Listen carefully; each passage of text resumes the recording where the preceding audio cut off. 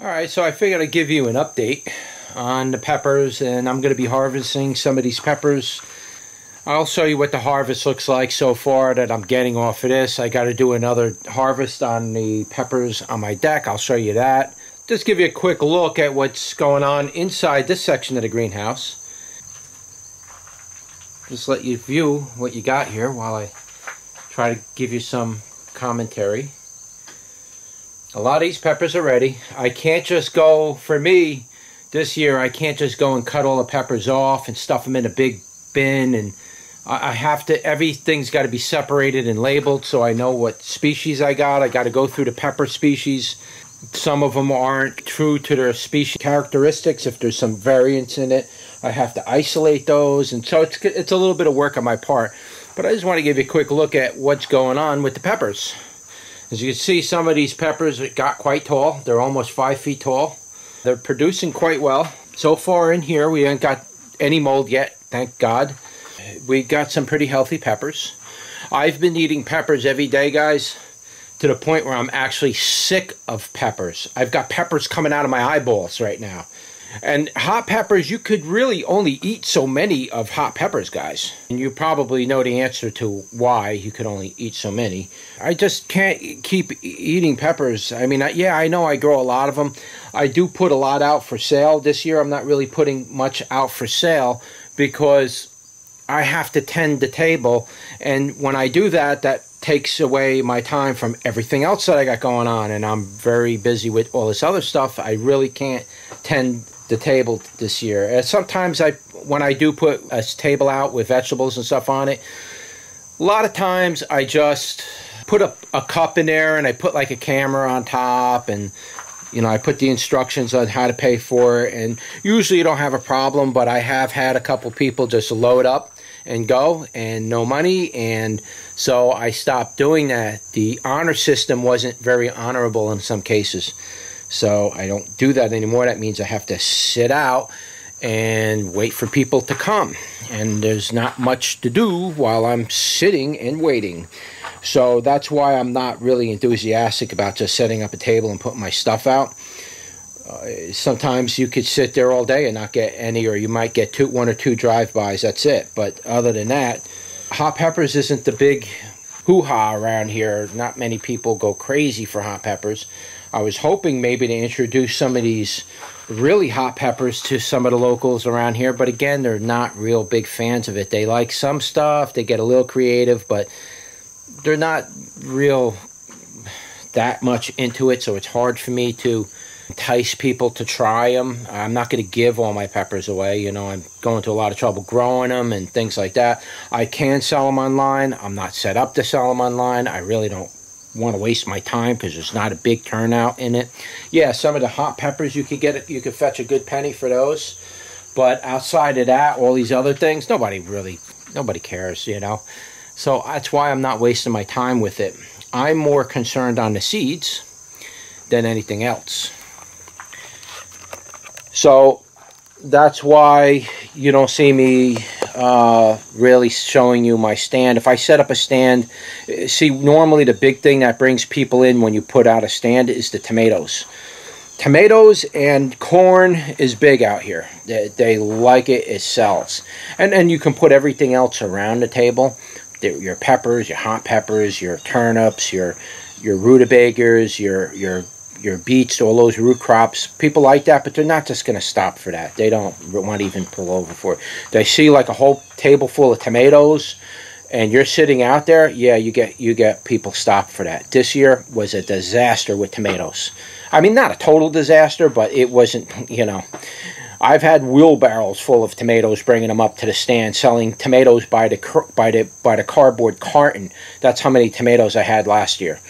I had 500 plants growing last year. I made some money doing that. It's not worth it for me to do it any other way. Honestly, I'd rather just let them rot in the garden when I can't eat, or give it away to some neighbors and stuff. But outside of that, it's a lot of work. And you got to clean the tomatoes. You got to check the tomatoes for bugs and worms and disease. And I just save my seeds, and then whatever's. I used to have chickens. I was feeding them to my chickens too, but I don't have chickens anymore. So I'm going to do a harvest, and I'll show you the harvest at the end towards the end of this video, and you'll be able to see what I gathered and everything like that. Keep you up to date on what I'm actually getting off here, some of the results of the fruits, what they look like, some of the sun damage. Some of the peppers really got damaged pretty bad because of the sun. What I didn't realize is that some of these, when the sun cooks them, it looks like a good pepper on the vine, but it's dead on a plant. It's dead. It looks good. You think, oh, I picked that and eat it. It's dead on a plant. And what happens when it dies like that and it sits on a plant and you don't know it, this little fungus gets inside the pepper and it kind of starts getting that fuzz. It's basically garbage, but you don't know that when you're looking at it. You can't tell. I look for certain signs now to see if the peppers are dead or alive, and 9 out of 10 times I'm right, it's dead, because I know what I'm looking for now and I can see that it's just damage from the sun. They're definitely heat damage. Now, that's not something I normally, or actually never experienced. We don't experience temperatures for 2 or 3 months at a time in the 90s and up. Then the nights go down into the 60s. So the temperature swing, the variations between those temperature swings, the mold and the mildews are absolutely gone haywire this year.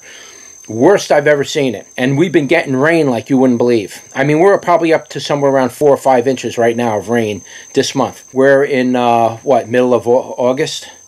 So we're basically up to 5 inches of rain. We may see 10 inches of rain. Look at my greenhouse floor. You see that? You know what this is?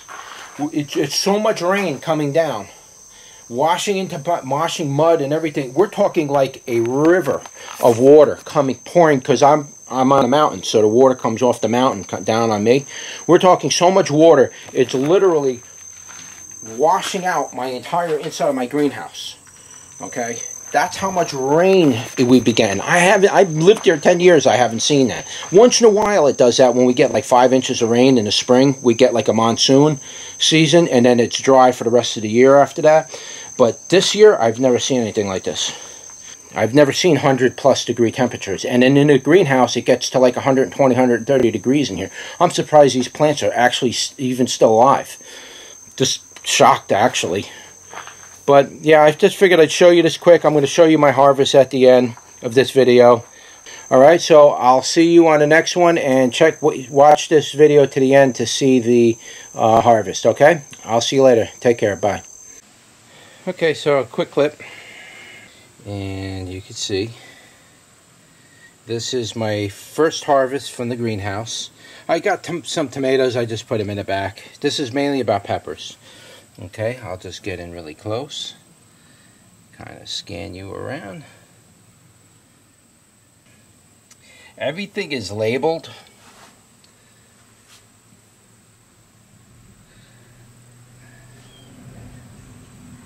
But I'm just going to give you this panoramic view.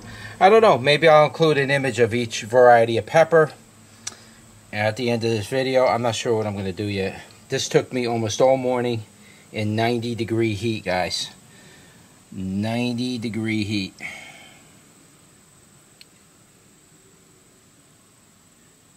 Alright, just want to give you a quick look over here. So if I do add the images in the end, you can go back and look and see if you can locate those peppers.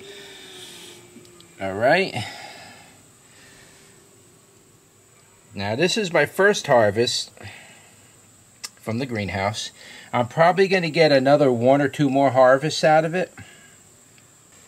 Yeah, cucumbers on the end. I didn't have nothing to do with it. I figured I'd throw it in for the photo, because I'm probably going to cut a piece of this out and put it up on either Reddit, or I'm going to tumble it or something. Alright, these are the Trinidad scorpions. Okay, now this is one harvest out of my greenhouse. I'm expecting 2, 3, I may even get 4 harvests in outside, and if I bring the peppers in, I'll probably get 1 more. So I could get as many as 5 more harvests. Very similar to this size, slowly tapering off in size and quantity, of course. Alright, so let me just scan you through. My deck, I'm getting ready to do another harvest on the deck. As you can see, they're all coming in up here. I threw a lot of peppers away, guys. I threw a lot of peppers away. I probably thrown away 2 5-gallon buckets of peppers because of this. Just to show you. These plants, these bell pepper plants, these 3-year bell pepper plants produced more peppers this year than all the previous years combined. And I'm talking about as they produce peppers indoors. I cannot believe how many peppers came off these plants this year. There are so many peppers coming off these plants, I couldn't actually consume them all and or get them off the vine before the black mold got them. And so once the black mold sets in, like I told you, you're going to end up with this type of problem. And once you get marks like that, I can't sell that in front of my house. I just can't sell that. So they're basically garbage. I used to feed them to the chickens. I just want to give you a quick view of what's ready. See, now some of these bells are very interesting in shape. All right, so you can see I probably got about 30 or 40 more bells just up here on my deck. I pulled off, I probably got, oh, I don't know, these are the bells I pulled off from the greenhouse. I probably got another dozen bells in the greenhouse, and everything else is just habaneros. But you can see how many habaneros. This is my second batch of habaneros. Okay, this is the greenhouse habaneros. I don't know, there's 3 or 4 plants. Okay, so that's my greenhouse habaneros. I got to do another habanero harvest up here on my deck, and you can see how many habaneros that I'm actually going to get. I'm probably going to get another pile like this. There's got to be 60 or 70 habaneros on here now, maybe even 100. I don't know, I didn't count them. Alright, so this is my first harvest. I figured I'd share it with you. I have some photos. Maybe I'll include it at the end of the video. And I'll keep you updated when when the second harvest of the greenhouse comes in. I'll keep you up to date on that. And I'm not even showing you the harvests I'm getting out of my garden because it's just too much, guys. I can't even actually fit all the stuff I'm harvesting on this table because they're starting to blend in with each other, and it's going to be very difficult for me to separate because I'm going to take seeds out of all this stuff. Alright, so I hope you enjoyed, and I will see you on the next one.